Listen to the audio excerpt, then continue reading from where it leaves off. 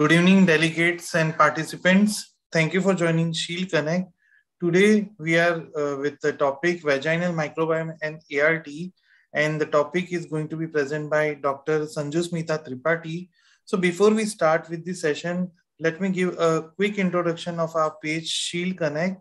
So, just recently, we have changed our page beautifully by the PMT and IT team. So this is the page where you can log in through shieldconnect.in. We have various sections available on this page.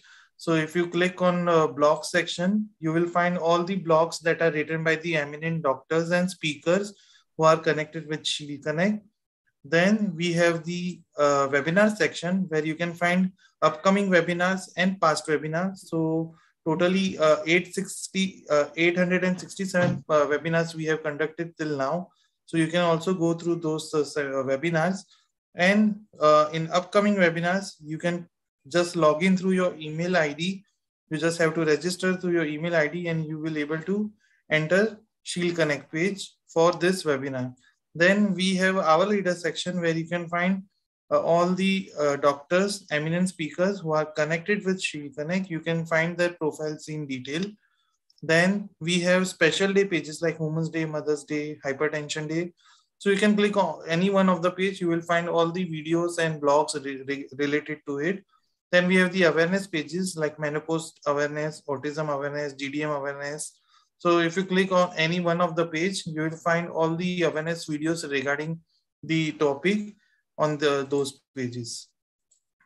So this is our Shield Connect page. And now let me introduce Dr. Sanjusmita Tripathi. Ma'am is MD in obstetric and gynecology. Ma'am is senior gynecologist, obstetrician and laparoscopic surgeon in Bhubaneswar, Odisha. Ma'am is well-renowned doctor in Bhubaneswar. And we are glad to have you, ma'am, on our platform for today's session. And I will hand over the session to you, ma'am. Thank you, ma'am. Thank you. Good evening, all. Am I audible? Yes, ma'am. Good evening, all. Today, my topic is a very required topic, but it has less attention. The attention towards the VVM is very less. So today we should go through the topic in detail and we should understand its importance. Coming to my topic. Topic is role of vaginal microbiome in assisted reproductive technique. Coming to the introduction. The vaginal microbiome plays an important role in maintaining women's overall health. These communities plays an important role in vaginal innate immunity and the inhibition of bacterial, viral, and also yeast infections. Normally, sorry to interrupt, ma'am. Your slides are not visible. Slides. This introduction slide yes, is not visible? Yes, ma'am. Share screen. Okay.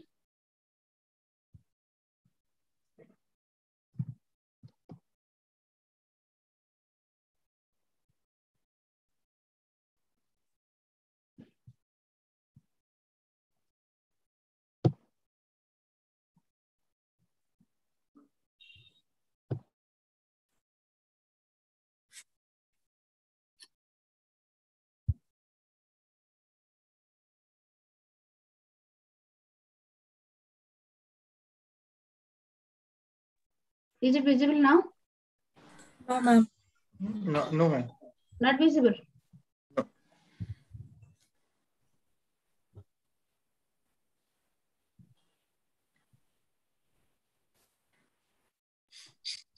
It was working before. Yes. So shall I share, ma'am? Then you share it. You must have changed in between. Yeah, it was maybe. Okay, no issue, ma'am. Okay, you share it. Is it visible? Yes, yeah, it's visible. Okay, ma'am. But okay. Shall I start with this? Yes. Coming to the introduction, the role of vaginal microbiome in assisted reproductive technique. The vaginal microbiome, though it takes a less attention, but it is highly important in maintaining a woman's oral health. These community plays an important role in vaginal innate immunity and the inhibition of other bacterial, viral, and yeast infections. The urogenital site contributes 9% of the entire human microbiome, whereas the gastrointestinal tract contributes almost 29% of the total human microbiome. The vaginal microbiome is dynamic and changes throughout the woman's lifetime. That means according to different age, according to different exposure of endogenous and exogenous hormones, these microbiomes gets changed. And the community mainly dominated by the lactobacillus species. Next slide.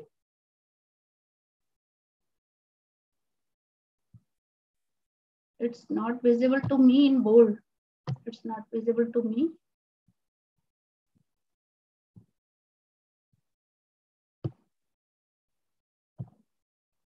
Excuse me. Yeah. Then coming to the introduction of these microbiomes. The vaginal health, as I have already told, is influentially significant to human reproduction and public health, though it has attracted a very less attention.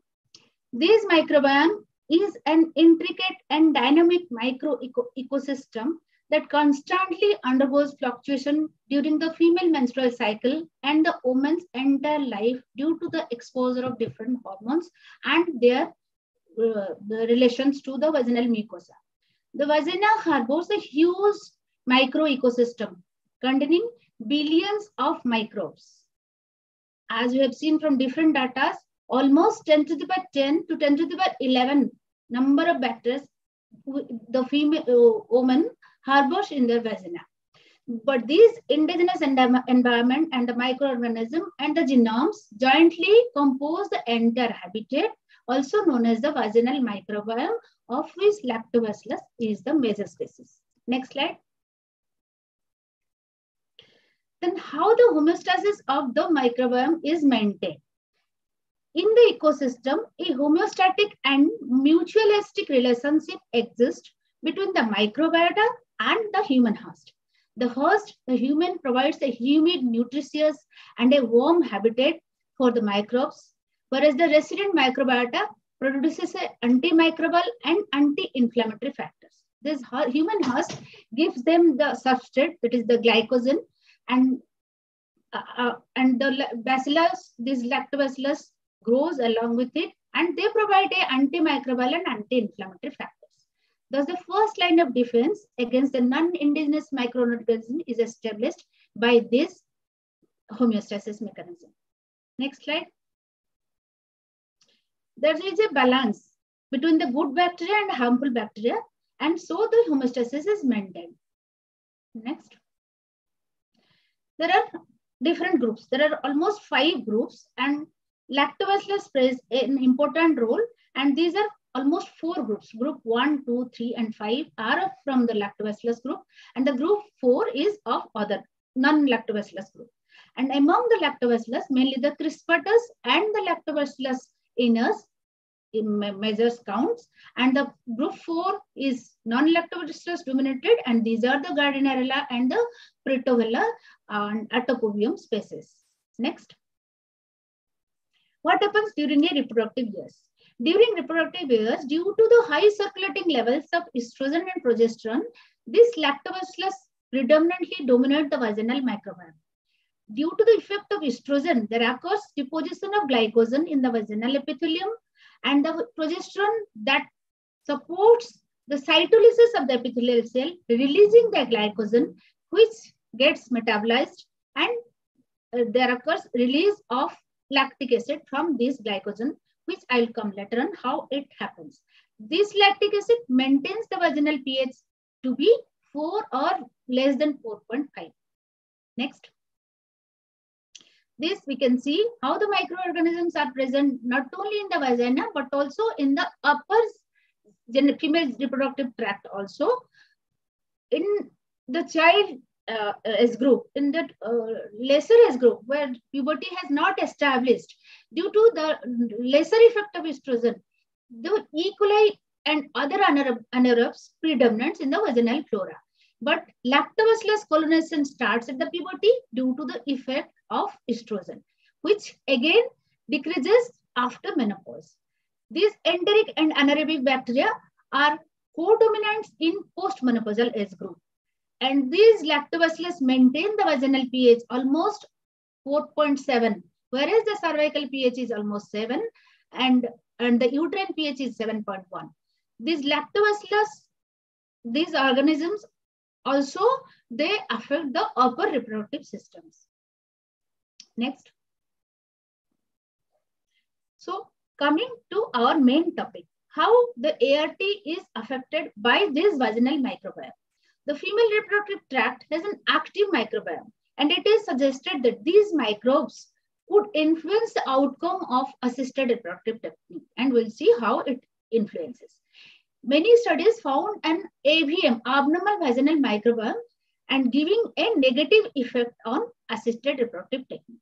An abnormal vaginal microbiota has been associated with a poor reproductive outcome, giving either a implantation failure or a IVF failure. There is maybe a spontaneous abortion in patient undergoing IVF. Studies confirm this. These vaginal microbiota rich in lactobacillus without bacterial vaginosis have a very good positive outcome in ART. And if these patients have less lactobacilli and affected by the bacterial vaginosis, maybe symptomatic or asymptomatic, the outcome of ART becomes poor. Next. So the vaginal microbiota in pregnancy. What happens in pregnancy? The vaginal microbiota in pregnancy, as the vagina is less rich and less diverse as compared to non-pregnant vagina with a predominance of lactobacillus species due to the higher level of estrogen. Significant higher stability of vaginal microbiota in early stages of pregnancy, and the same increased with gestational age. The etiology including estrogen increasing the thickness of vaginal mucosa. I have already told there occurs deposition of glycogen due to the effect of estrogen, and increasing the glycogen deposition. This glycogen deposition becomes a chemotactic agent or the substrate for the microbes, and which is broken to glucose, then fermented to lactic acid by the effect of an enzyme, I'll come later on, which plays a role in lowering the vaginal pH, giving its protection to other microbes, protection before invading other microbes. Next.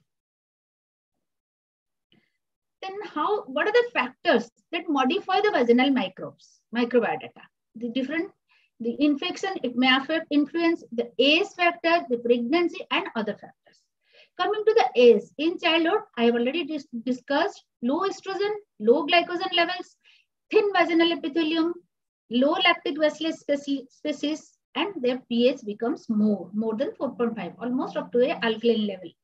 In adult women, high estrogen, high glycogen level, thick vaginal epithelium, high lactobacillus species, giving a lower pH.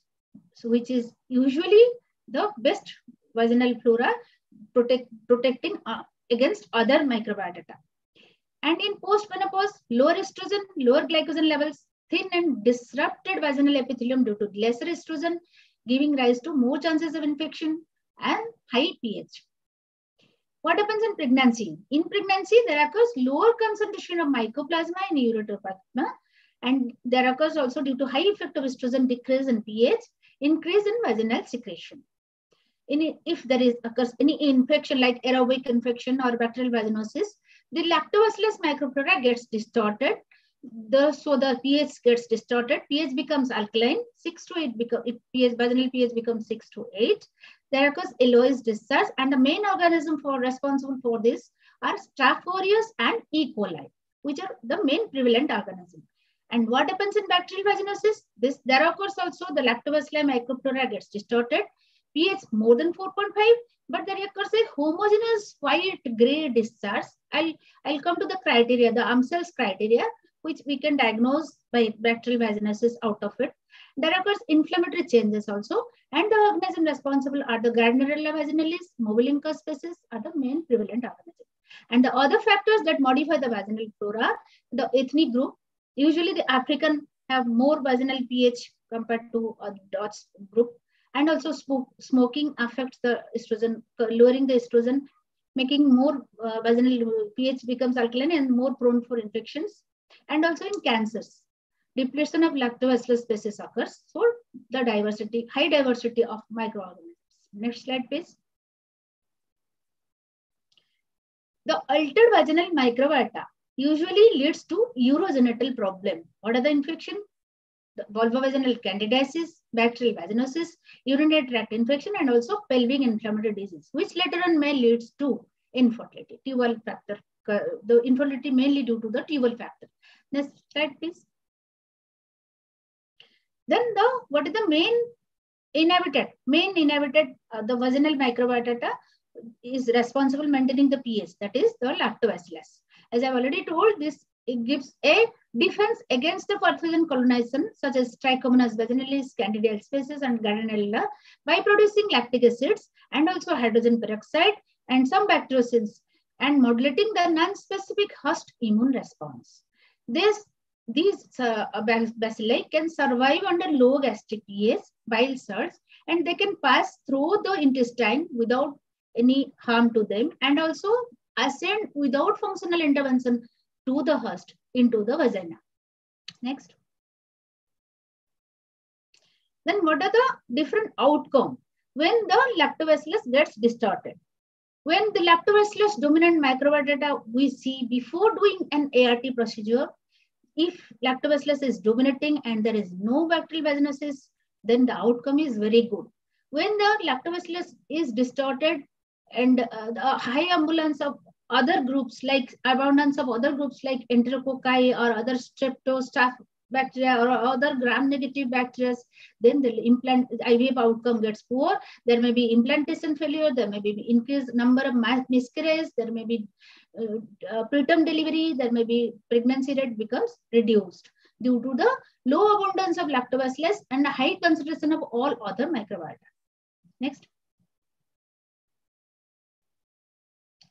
So, how the urogenital colonization occurs by the other microbiota? They may come through blood, there may be hematinous spread, or they may come through ascension through the vagina during any ART procedure when we are doing any transfer, ET transfer, other things, or there may be retrograde spread through fallopian tubes. And the three men, the hematogenous through ascension through vagina, or there may be retrograde spread. This colonization occurs. Next.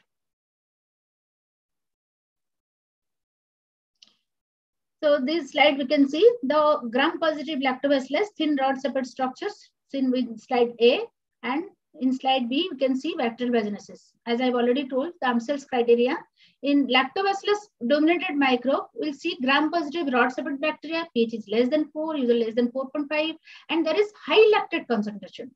But in bacterial vaginosis, we'll see others usually asymptomatic, maybe overgrowth of gram-negative bacteria, species like Gardnerella and Prevotella, Atopobium, these species, giving the criteria, the Amsel's criteria, thin, homogeneous odor, vaginal secretion, maybe whitish or grayish, pH more than 4.5, and there are presence of clue cells, exfoliated epithelial cells, gives rise to diagnosis of bacterial vaginosis. Next slide. Ethnicity, I have already discussed. There is African background. There is a prevalent in communities of more bacterial vaginosis in African background compared to DOS background. Geneticity, intravaginal practice of other co-founders, it's also there. Next slide. So, how these vaginal bacteria play a role of pro and anti-inflammatory effect? These atopobium, they invoke innate immune response in cervical vaginal tissue culture. There occurs the lactic acid, D and L lactic acid production, which lowers the vaginal pH and preventing production of inflammatory mediators like interleukin 6, 8, and other things. And also activated mucosal CD4 T cells numbers are elevated in women with high risk bacteria. These cells gets elevated. By reducing the vaginal pH, they gives a protection. Next. This lactobacillus dominance and low vaginal pH is unique to human so far, as you have seen. The other in other race groups, it's not seen. It's only unique to human. This lactic acid and low pH creates a strong antimicrobial environment permissive of lactobacillus colonization only, but in other group it's not seen. Next slide.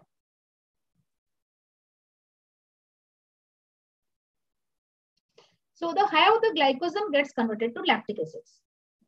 This lactic acid level is lactobacillus is low in macrophages and postmenopausal women and in women with bacterial vaginosis. These vaginal lactobacillus use the glycogen to produce lactic acid, not directly.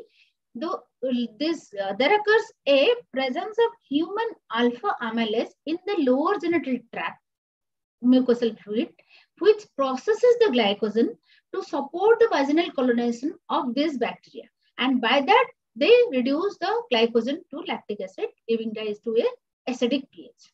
Next. There is different analysis which shows that this bacterial vaginosis is prevalent in almost 19% of all infertile population, may be asymptomatic in 50% cases. And if there is a link of this bacterial vaginosis, there may occur preterm birth, post-surgical infection, and female infertility impact may be negative by these organisms, by these infections. Then what is the effect of ART on vaginal microbiome? We discussed the effect of vaginal microbiome on ART and how the ART influences these microbiome. The circulating hormones impact greatly upon the vaginal microbiome by influencing the estrogen level. They by making the estrogen lower by giving certain drugs like generase analog and giving a continuous negative feedback, we can produce a susceptible environment for this woman to infection. Then exogenous hormones also impact on the vaginal environment and also composition of the vaginal microbiome. Next. 4 months of generase antagonist treatment increases the vaginal pH significantly above 4.5. And also we have seen in endometriosis, by this drug can give a significant shift towards intermediate vaginal microflora, so increasing the chances of infection.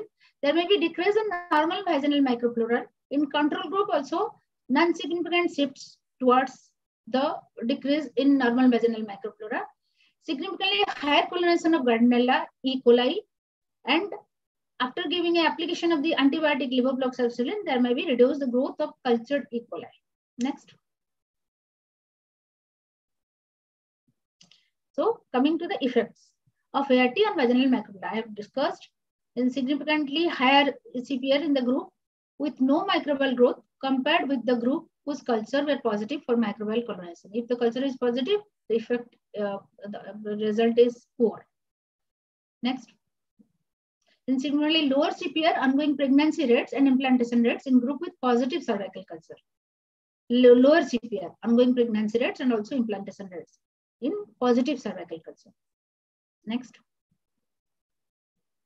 And how the ART affects during ovulation also on vaginal microbiome. Circulating hormones impacts greatly upon vaginal microbiome during ovulation also, susceptibility of the woman to infection due to the higher stimulus drugs also. Next. Due to ovarian stimulation, as we see, there occurs a shift of the vaginal microbiome in some, but not all. Novel bacterial strains found in 33% of women screened during the treatment cycle. Next. So, how the down regulation, as I've already discussed with generase analogs, how it changes the vaginal microbiome. Exogenous hormones impact upon the vaginal environment and the composition of vaginal microbiota.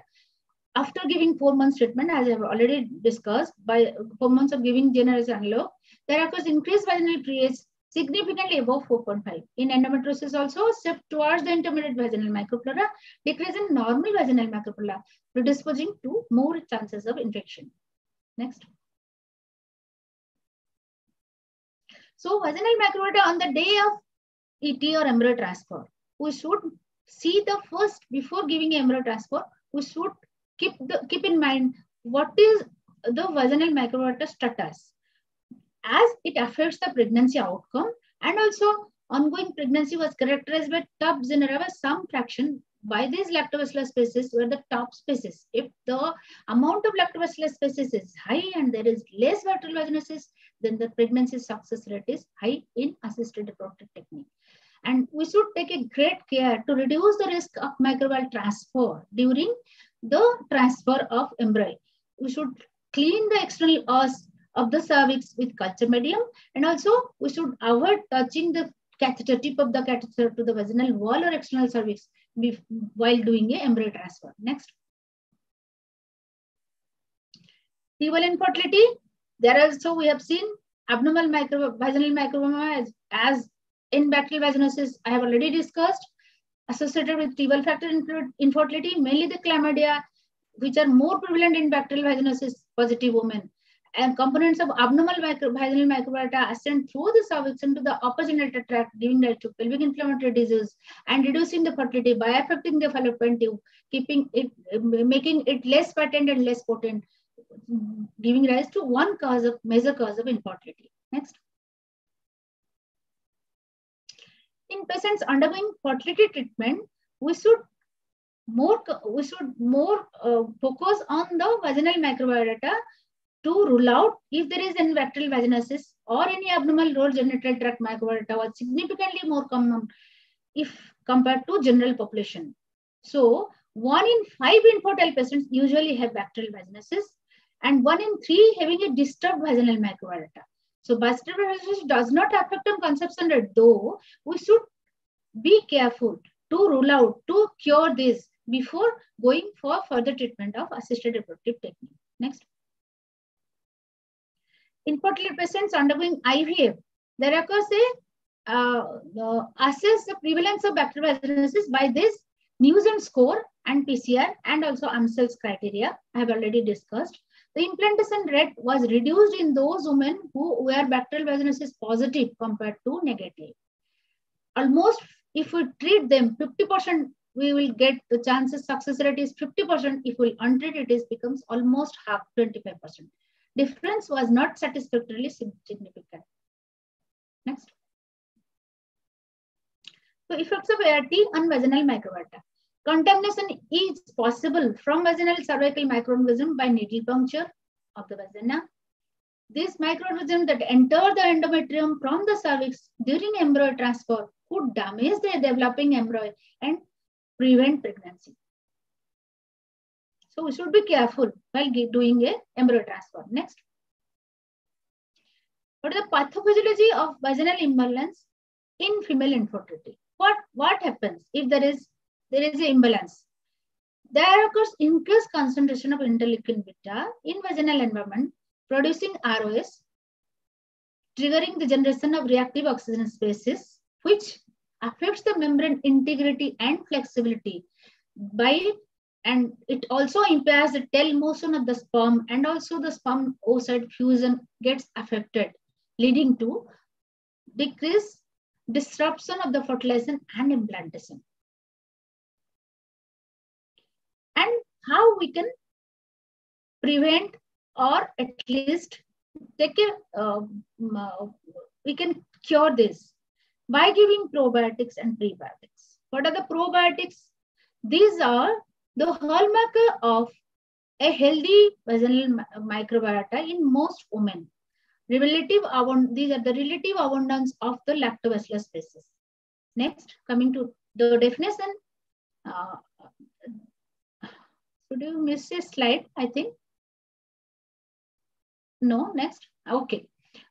Then what are the outcomes of disrupted vaginal microbiome? Conception to birth. We'll see in the upper part, there occurs a normal vaginal microbiome giving a reduced pH, reduction in vaginal pH, and protection against the pathogen by these lactic acids. The adhesion of pathogens gets blocked and supportive environment is produced for fertilization and implantation. Pregnancy outcome is better, lesser antimicrobial compounds production, so lesser chances of infection. But if gets disrupted, the vaginal microbiome gets disrupted by any type of infection, by PID, giving rise to PID, cervicitis, or sexually transmitted disease, there occurs a pro-inflammatory cytokines affecting the sperm motility, motility is affecting the fusion of sperms to oocytes. There occurs less chances of implantation, and also the if a pregnancy pregnancy occurs, there are chances of other infection like amniotic fluid infection, chorioamnitis, late miscarriage may be there, maybe chances of premature rupture of membrane, preterm birth, and after a neonatal infection chances is also there. Next. So, looking to the future, a healthy vaginal microbiota can help to prevent urogenital conditions such as urinary tract infection or bacterial vaginosis. Therefore, studies leading to a better understanding of the BMB, which till now has got lesser attention, we should focus on it and we should facilitate the discovery of improved treatments and diagnostics for such conditions. Next. These are all studies, the same inference. Next. So, what are the probiotics? These are the probiotics containing lactobacillus. They can be used for a longer period. These are the alternative to antibiotics. Usually within the context of high infection recurrence rates, we can use them. Next. So coming to the definition, what are the probiotics? Probiotics are live microorganisms which when administered in adequate amounts confer a health benefit to the host. So these are the live microorganisms, but these are healthy for the host. And what are the characteristics to be a potential probiotic? They should be acid and bile stable. They should be of human origin. It should produce antimicrobial substance. They should adhere to the human intestinal cells, and they should persist in the human intestinal tract. Clinically documented health effect. They should have a clinically documented health effect. They should have an antagonistic against the enteric pathogens. They should be susceptible to antibiotic. If you have a number, they should be susceptible to antibiotic, and they should be safety in all food and clinical use. These are the characteristics of a potential probiotics. Next. And what are the prebiotics? These are the food. They are compounds of food that induce the growth or activity of beneficial microorganisms. And when prebiotic, probiotic, they administered togetherly, they give a symbiotic effect. Then what are the prebiotic? What are the characteristic of a prebiotic? They suppress what are the effect? They suppress the reproduction in the intestines of pathogenic bacteria. They stimulate the peristalsis. They improve the work of the digestive system. They stimulate the growth and reproduction of only useful microflora. They maintain an optimal pH in the intestine. They stimulate the local immunity and also remove excess mucus from the walls of the small intestine. So when this pre and pro, they are given synergistically, they give a symbiotic effect. Next. So these are the vaginal microbiome predictor for in vitro fertilization without or with excited outcome. Next slide. Result is vaginal microbiome using the ISPRO technique enables stratification of the chances of becoming pregnant prior to the start of an IVF or IVF exit treatment. Next. Previous slide, please. We should keep a knowledge of the vaginal microbiota, which enable couples to make a more balanced decision regarding timing and continuation of their IVF or IVF exit treatment cycle. We should rule out the bacterial vaginosis or other infection, and we should see the abundance of lactobacillus species before deciding for the treatment of ART, and we should accordingly counsel the couple. Next. So coming to, and these are different studies. This is a infectious disease society of America. It's a study. They conclude that our results strengthen the potential role of lactobacillus in promoting a favorable environment for pregnancy and suggest that microbiome characterization could be useful together with standard clinical and laboratory assessments in pre-IUI evaluation of infertile couple. Next. Abnormal vaginal microbiota may be associated with poor reproductive outcome. We have already discussed. And there is a wider implication of the finding. Abnormal vaginal microbiota may negatively affect the clinical pregnancy rate in IVF patients. AVM, which we name it as AVM, it may have a negative effect. If a negative correlation between abnormal AVM and the clinical pregnancy rate is corroborated, patients could be screened and subsequently treated for AVM first prior to going for infertility or ART treatment. These are the different studies. Next. There occurs different meta-analysis which demonstrated bacterial vaginosis is significantly more prevalent in women with infertility. As I have already told, almost 30 to 40% we see out of 5, 1 is bacterial vaginosis positive in patients undergoing infertility treatment. Women with tubal fracture had significantly higher prevalence of bacterial vaginosis compared with women with other causes of infertility. 40% of patients undergoing ART have bacterial vaginosis. Next. Then lactobacillus and implantation, how it helps in ART. The normal flora of the reproductive tract includes a variety of lactobacillus species, which promotes a healthy supportive environment for the embryo in the pre and periconceptual periods.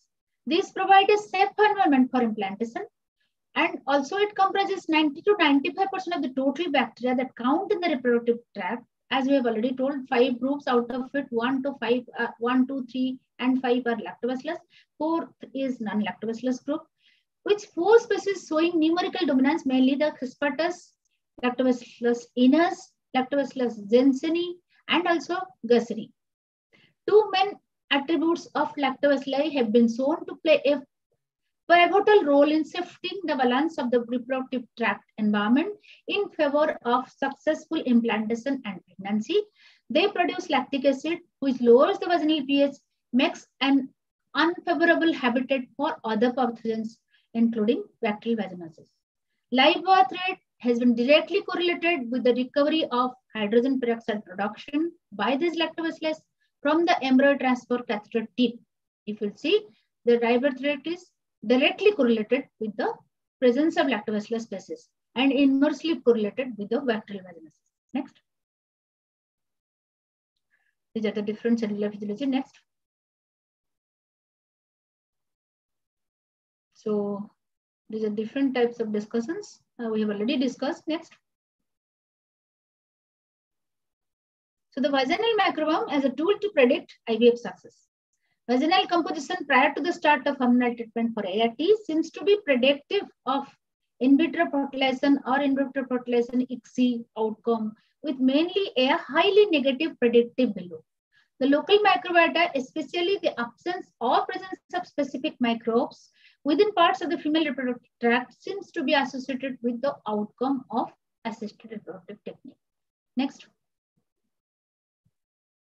So we have already discussed this. Conclusion is vaginal microbiome can influence the result of ART. These are the different studies.